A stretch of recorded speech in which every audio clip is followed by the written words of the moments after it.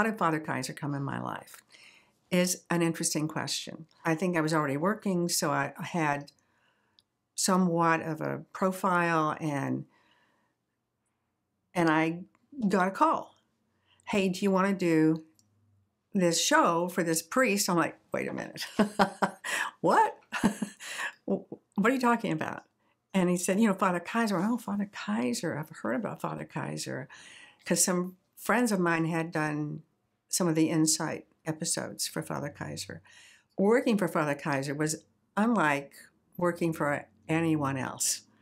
It just was different. I mean, number one, you were working for a priest. Number two, the production company was a religious order. And number three, they didn't pay anything, right? I mean, they did, but I'm sure everybody's favorite stories, because this is what Ed Begley and I have talked about recently, was how could you turn down Father Kieser when he wanted the check back? He would hold it out there, and you're like, I don't know, should I reach my hand out? Because he would just hold it. He wouldn't like push it toward you. He would just kind of hold it. And then you get the idea, oh, he doesn't really want to give that check up. So, and then he would say something like, you can take this check if you really need it. But if you don't really need it, you could donate it back and we would put it to good use. So, I mean, it was really hard because sometimes I was broke and sometimes I was okay. So I actually did both. I do remember saying, it's okay. Please keep the check. And then I remember another time I'm like, yeah, thank you very much. I think he was very shocked. I was like, hey, I'm sorry. It's, I got to donate to me right now. He was good. He was good. He could have been a great salesman. He could have been a used car salesman and done extraordinarily well. But he had a higher calling. He was very, very much present and very much involved. He didn't just hire you and then he went away. He was on the set, as well as I remember. He was on the set the whole time. And he was encouraging and insightful. And I kind of remember him talking to me and others about,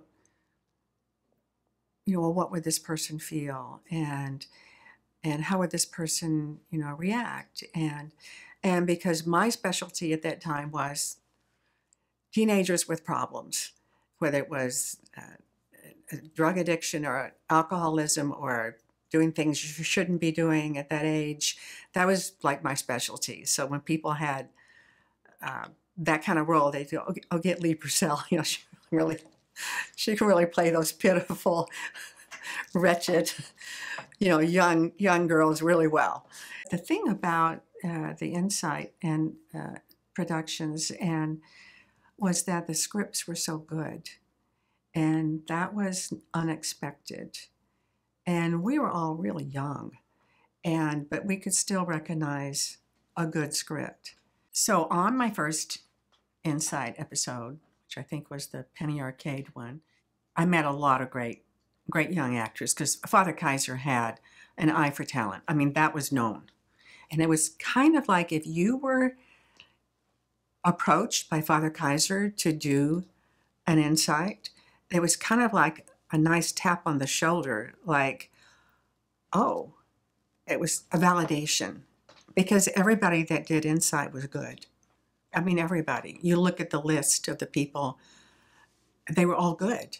And like the other Insight I did, or one of them, Rue McClanahan, who went on to do Golden Girls and 100 other things. She played my mother, and John Randolph, who was a fabulous character actor, played my grandfather. So working with Rue McClanahan when she played my mother in an episode of Insight was great. I mean, it was Rue McClanahan. What's not to like? She was brilliant. And working with Rue was I just remember it being a tremendous amount of fun, because she'd just do anything. And that was great, because I was the same way. So we were pretty well suited as mother and daughter. John Randolph, of course, to me, he was ancient. I don't know how old he was, maybe 50. But to me, he was ancient because he was also playing my grandfather. He was a brilliant actor. He was famous. You know, he was a very well-known actor with a huge career. And he came back and did Insight. And then another Insight I did was with Jamie Cromwell. And of course, Jamie went on to be nominated for Oscars, and he's a wonderful actor as well. Why would an actress or an actor do an Insight episode when you could be doing something that gave you a lot more money or maybe more recognition, more fame? Well, they only lasted a few days, so then you could do whatever you wanted to do after or before. But, you know, there is such a thing as acting for a higher purpose. And those shows were like that. They weren't boring morality plays or preaching. They were real life situations, and then how do you resolve them? Insight was an anomaly. It was very unusual that it even existed. How did it exist? Because of Father Kieser.